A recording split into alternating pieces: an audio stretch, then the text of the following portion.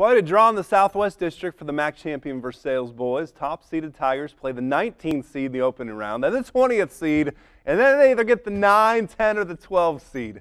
Everyone's staying away from the orange and black as they look to wrap up a perfect MAC slate tonight, hosting Coldwater. A whole lot of orange and black in this one as well. Opening possession off the miss. It is Derek Albers putting it back in for Coldwater. Tigers answer quickly. Alex Wendell, deep three, top of the key. He's got it. They can shoot from inside or out. Then off the steal, Austin Kanapke dishing to Justin Arntzen. We're going to call this a dunk. Pretty good.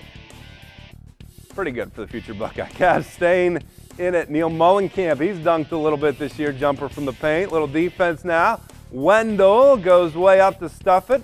And then the quarterback, Dylan Tobey. He'll shoot from outside instead of going inside. More from Arntz. I'll match your three, he says. He hits the wing triple from about 25 or so. Versailles does it. They finish the MAC 9-0, 70-56.